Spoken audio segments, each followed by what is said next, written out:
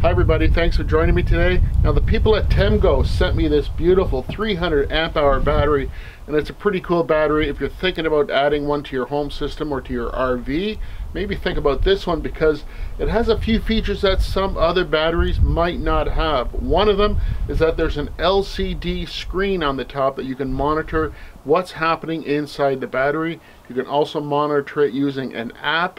And perhaps the most important feature on a day like today is it has a self-heating feature.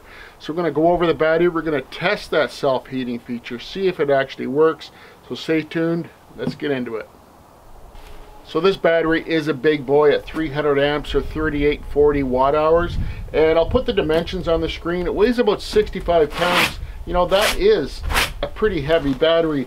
But you know what? It's a perfect time to illustrate why lead acid batteries are a thing of the past. For most of us, actually, we should be thinking about swapping out our RV batteries for lithium iron phosphate batteries, and I'll show you why. Remember, this is 300 amp hours, 65 pounds.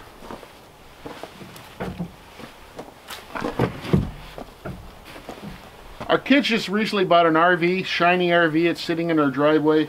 This is the battery that was included with their RV. It's a regular lead acid battery. It's 50 amp hours. And I'm sure it's very low quality. So at 50 amp hours, you would need 6 of these to add up to the same power of this one, right? This battery you can fully discharge to 0% thousands of times, over 5,000 times, and you won't affect the performance of it at all. This one though, you can't discharge below 50%. If you do, you're going to damage the battery. So that 300 amp hour that you get with 6 of these really only is 150 amp hours of usable power, right? So it becomes way worse than that. 6 of these weighs about 288 pounds. So it's way worse when you have to add 12 of these to make up for the capacity of this one lithium iron phosphate battery. 12 of these, what would that be?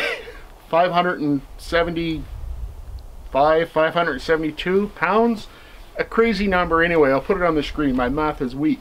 But you would need 12 of these to match up the power capacity of this one. So unless you have a very specific reason for this kind of technology, lead acid or AGM or whatever, this is the one you should be looking for in the future when you need to swap out your RV batteries. So why don't we come in closer, I'll show you that LCD screen. That's a really cool feature, and we'll go over the app as well. So really nice to have this LCD screen included if you're the type of person who doesn't want to bother with an app or you don't have a battery monitoring system in your RV. This is a great way to take a quick look and keep track of what's going on in your battery.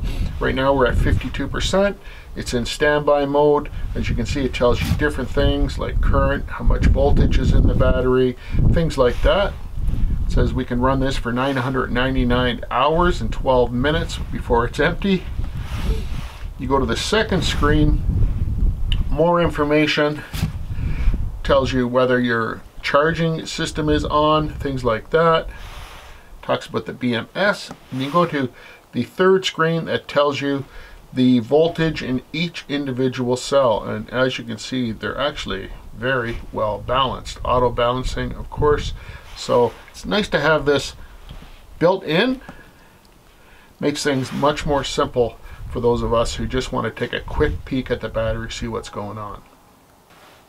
Now the Bluetooth is very convenient, connects up super fast, tells you some of the same information that the LCD screen gives you.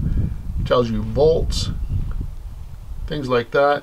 It tells you how cold the battery is today, and that's key today because we're going to check out the self-heating feature when we charge. So as you can see, the internal temperature of this battery is minus 3.3 Celsius. So a very nice app. You can connect multiple batteries up to it. This is the one we're looking at right now.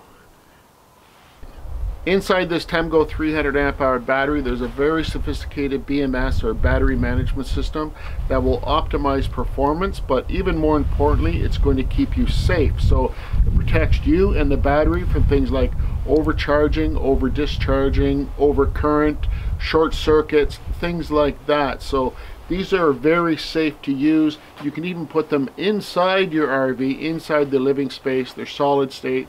There's no gases to escape or anything like that. So it's very nice to see that the BMS is keeping you and the battery safe.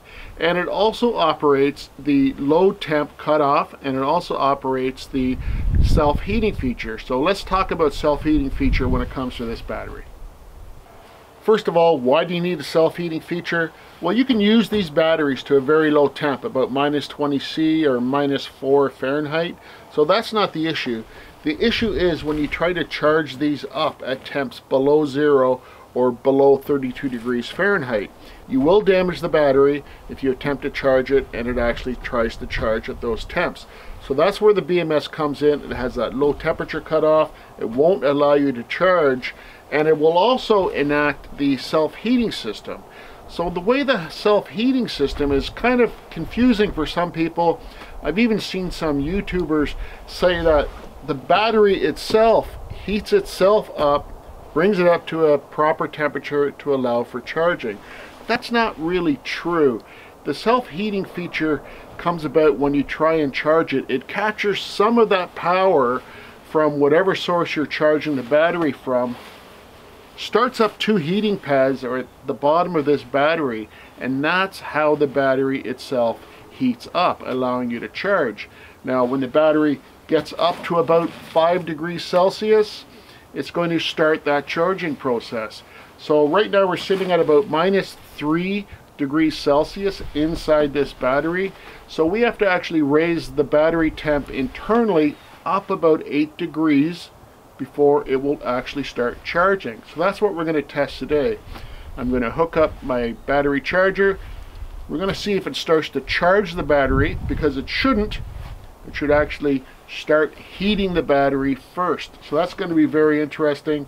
I'm always amazed when I do this with different batteries and it works, and I'm sure this is going to work today with this Temgo battery. So let's start. So the app is saying that this battery is -3.1 Celsius interior, so we can't charge this obviously. So we're going to hook it up, heat it up, and charge it up. Okay, so I have a pretty inexpensive battery charger here. But what you require is at least a 10 amp power source to kickstart those heating pads. And this is a 20 amp charger. So we'll connect it up. Once I connect it up, I'll take you in closely and we'll look at that LCD screen, see if the battery's charging. We'll take a look at the app, see if the battery's charging, because we do not want the battery to start charging yet.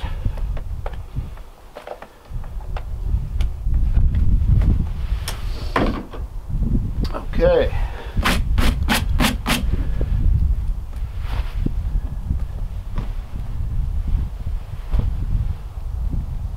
The battery is not charging, which is good to see. But there is some power coming out of that battery charger. The battery's still in standby. Let's take a close look. So here we go. The battery charger is running obviously, but the battery is not charging. We're still in standby. So what's happening is the heating pads are being heated up and we're bringing the battery up to temperature. Let's check out that app and we can actually see that happening. So if you remember, we were below 3 degrees Celsius when we started this test, and now we're sitting at 2.8 degrees Celsius. So internally it is rising in temperature, and I'm telling you something, it's not getting any warmer out here. So those heating pads are really doing the job. It's going to take quite a while for that to heat up to 4 or 5 degrees Celsius, and only then will it start to charge. 2.7. Obviously this is going to take some time to raise the temperature of this battery up to a point where we can charge it. I'm going to keep track of it here using the app. Right now we're sitting at 2.4 degrees Celsius. So it is coming up slowly. I'll come back when we get close to the operating temperature where we can charge, and we'll show it kicking over to a charge state. So let's try something here. Let's take a few measurement readings because the heating pads are in the bottom of the battery, right? So let's take a reading at the top. 33 degrees Fahrenheit. The side, 28. Let's take a reading on the bottom.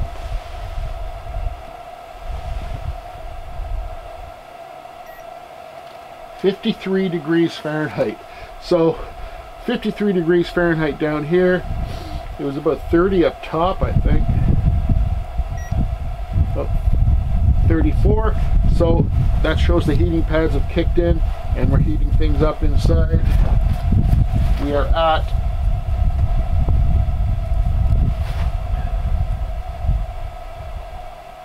30 degrees internal, and we have to raise the internal temperature to 5 degrees Celsius or 41 degrees Fahrenheit before we can start charging.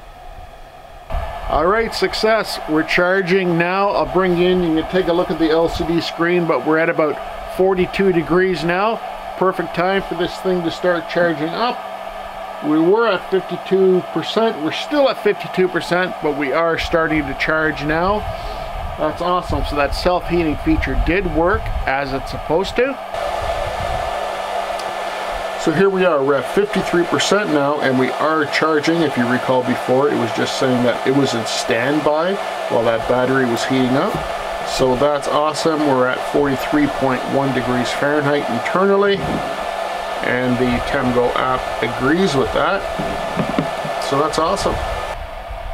So one thing about the heating pads installed in this Temgo battery is that they do require at least 10 amps of power to engage. So depending on the day, you're likely not going to get that from a solar system if you're depending on that to charge the batteries. You'd have to be on shore power as I am right now. This is only a 20 amp charger. So what happened was when it was heating up the battery, 10 amps of the power was taken off that just to heat up the battery. When the battery is heated up, a full 20 amps were used to charge the Temgo battery, which it's doing now. So thanks for stopping by. I do appreciate it, and I'm glad we had a nice cold day so I could demonstrate the self-heating feature of this battery.